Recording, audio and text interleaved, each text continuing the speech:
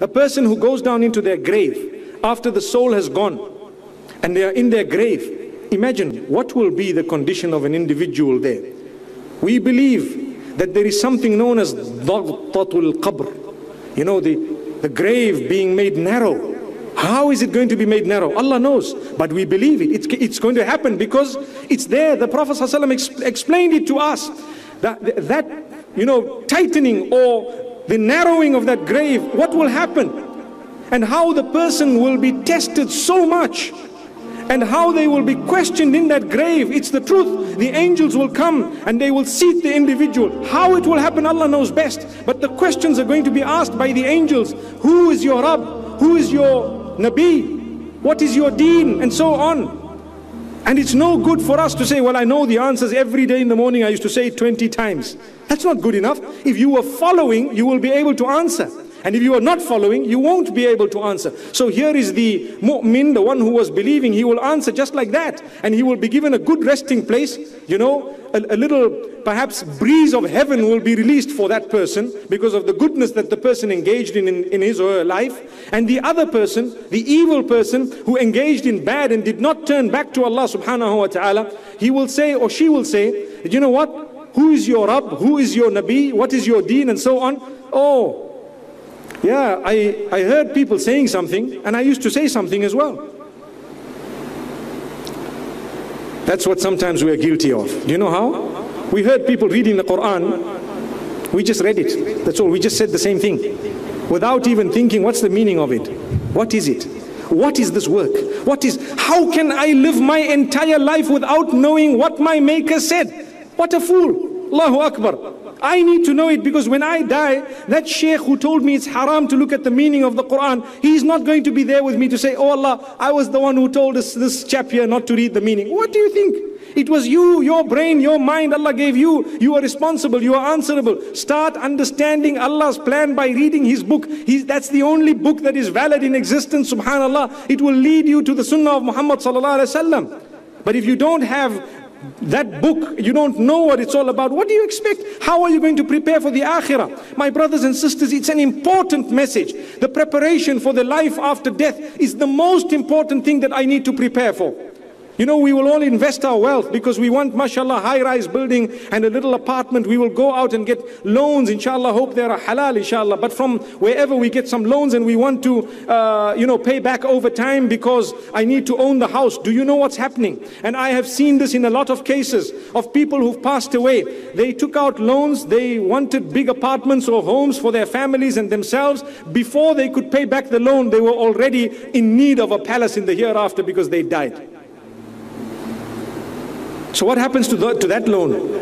Allah subhanahu wa ta'ala says, مَنْ ذَا الَّذِي يُقْرِضُ اللَّهَ قَرْضًا حَسَنًا فَيُضَاعِفَهُ لَهُ. Allahu Akbar. Who is there who is going to give to Allah subhanahu wa ta'ala so that that loan would be multiplied so many-fold? Subhanallah. Are you ready to do for Allah? Spend your time for Allah. Spend your energy for Allah. Abstain from sin for the sake of Allah. You will find its reward multiplied. When you need your palace in the akhirah, it will be there. You will already be given glad tidings of it from the moment the angels come to take your soul away. You've been given glad tidings because you now know, subhanallah, you have an idea that the angels that have come are angels that I've seen. One narration makes mention, and it's muttafaq alayh, that the angels, the person who's dying will see the angels and just the angels, and subhanallah, up to the horizon, wherever the person can see, they will just see this angel, subhanallah. And the angel will come in white. May Allah subhanahu wa ta'ala make that day easy for us. Ameen. Ask Allah to grant us goodness. People have died, and people who did not believe that there was a hereafter are already in the hereafter. What fools, subhanallah. People who did not believe in the hereafter are already in the hereafter. They've gone. Where are we going? Prepare for the grave. People will come, they'll bury you, they'll carry you. Like I always say, there will come a day when the phones will be ringing, the messages will be flying, people will be tweeting and WhatsApping, and people will be putting posters and statuses and so on regarding your death. The day is coming. The day is definitely coming. People will phone. How many times have you received a phone call and a message? Someone you knew, close to you, they say, Inna lillah, the person's gone. La inna lillahi wa inna ilayhi raji'un. How? What happened? Sometimes we are shocked. Shocked. Well, you know what? The bigger shock will be if you were just taken without preparation. That's a bigger shock. May Allah help us. Because when I go, I'm all alone. If you look at your children carefully, and your parents and your brothers carefully, they belong to Allah before they were even connected to you. But Allah used you to bring them into existence in order to fulfill the bigger plan that He has. That's what it is.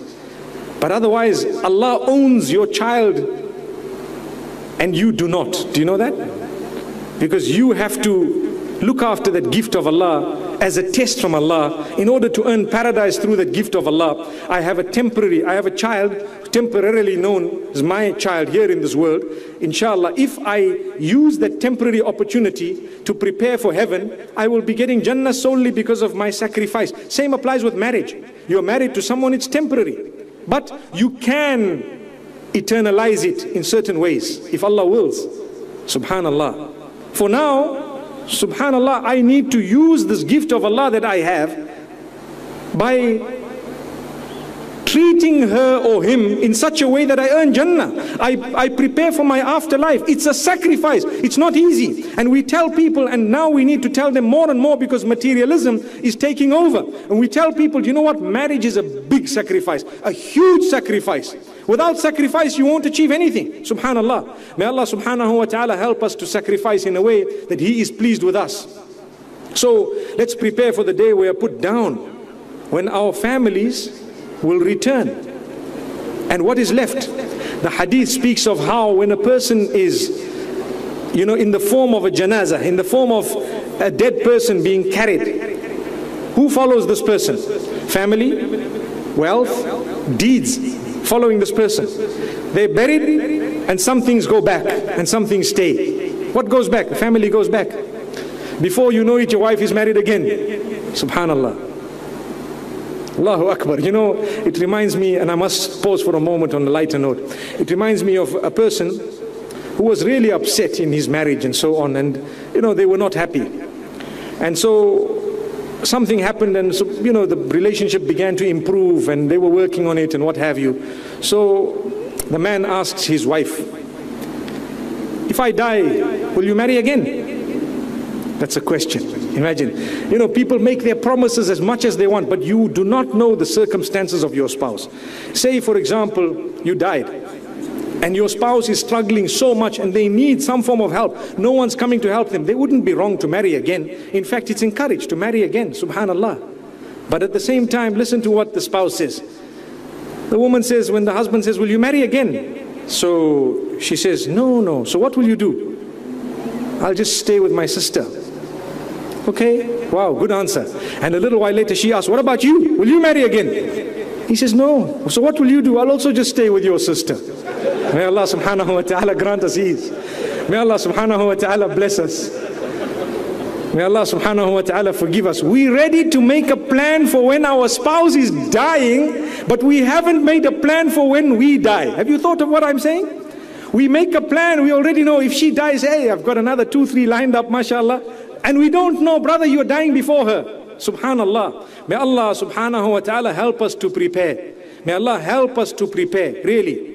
This is something that we need to think about. So I was saying, your deeds are the only things that remain with you. Otherwise your wealth goes back, your children are fighting over it, they've stopped talking to each other over it, they have broken the family into 20 pieces over your wealth. Ask those whom this has happened to, they will confirm, yes, it's correct. And what has happened? That wealth, had you not left it, perhaps your family might have been closer bonded than now that you had a lot of wealth. I know of people who've had nothing, and after the death, the family is so close, mashallah. And I know of people who've had so much that when the person passes away, someone is trying to rob this one, and the other one is denying that one, and this one is claiming his share of inheritance, and the other one comes and say that was mine, and I worked with dad and I did this and it was me, and debates go on. Yes, there are exceptions to that. There are people who've died, mashallah, wealthy, and even their children, mashallah, have been happy thereafter. But the message here is what you've amassed in terms of wealth and what you have had in terms of relatives. You've had 20, 30, 50 children. Trust me, they will go back. Before you know it, they will forget you. Look, we are seated here. How many of you know your 7th forefather?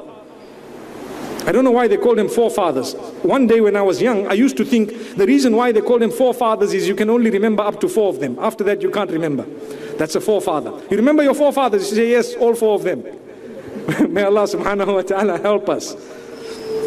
But one wonders, it's a fact, you will not remember your forefathers. How many of us know 7 generations back? But they were important people. You are from their lineage and you don't even know about them. Why? You are their family. But they went, they left you behind, gone. The wealth that they had, well, too late, subhanallah. You might have a piece of land somewhere in one of the rural areas of some place you come from. That was your ancestral land, big deal, no one wants you there today. May Allah subhanahu wa ta'ala grant us goodness, really. So what happens is, the thing that comes with you, your deeds come in the form of people sometimes. The hadith has different descriptions. The deeds come in the form of a protection for you. That's your deed. That's your deed. What did you do? This man, this is his zakah, this is his salah, beautiful salah. We don't want a quality that is useless. Subhanallah. You know, there was a time when we used to think that the quality of items made in China is not good, but that's wrong. It depends how much you are ready to pay for an item. Ask those who have done business. There was a time when I didn't know any better. I was corrected by someone who is Chinese here in this crowd. Subhanallah. Corrected me. They sent me an email to say, hey, what you said was insulting. It was wrong. You cannot say Chinese products are bad. And they're not. And I guarantee you that it depends on how much you pay. And also on Allah's acceptance. You know, sometimes you buy a vehicle, very expensive one, but it happens to be slightly faulty. Well, that you paid for a lovely car, the fault, that was just a test for you, between you and Allah, subhanahu wa ta'ala. No one planned it for you to have that particular item. It was Allah's plan. The same applies. You see how much you're ready to pay. That's the type of goods you get. So if you want to buy a light, and the light is 1 dirham, then perhaps it will last for a day, 2 days, and then it will go, you know. I don't know if you recall the story I told you about a man who only paid 1 cent for the fans that he had. So he bought a whole box of these fans, and he tested one, his wife tested one, and as she held, you know, the fan that opens up, as he held the first fan, it broke. Or his wife held it and it broke. The wife held the second one, it broke. Third one, it broke. So the wife calls him and says, hey, relax. You bought this thing here and these are breaking. They are defects, rejects. We have a wedding coming up. We wanted to distribute these things to all the guests. How did you do this? So he took the boxes and he went back.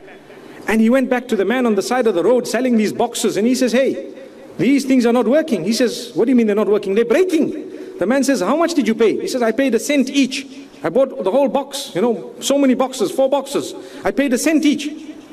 So the man says, oh, there are other ones that come for 1 dirham and another one that comes for 10 dirhams. It depends how much you pay. Did you read the instructions? The ones you paid, the cent ones. Did you look at what it says inside there? He said, no. Well, there's a way of using them. You want to pay 1 cent, you must know how to use it. So the man says, well, how? This is a fan. It's normal. The whole world knows you open the thing and mashallah, it gives you a nice design and then you use it, you know, with your hand. He says, no. Those are the ones for 1 dirham. The one for 1 cent is a different way. So what's the way? He says, come, I show you. Okay, hold it in your hand. He holds it in his hand. He opens the thing and it's, you know, the fan comes out. Beautiful picture. He says, now put it in front of your face. He says, okay, put it in front. Now move your head. So the man says, what do you mean? He says, but that's if you want to pay nothing, you got to know how to use it. You want the ones that you move, you must pay a bit more. Do you know what? With our deeds, sometimes our deeds are not, the sincerity, the quality is not good enough. May Allah forgive us. So take a look at Surah Al-Mulk.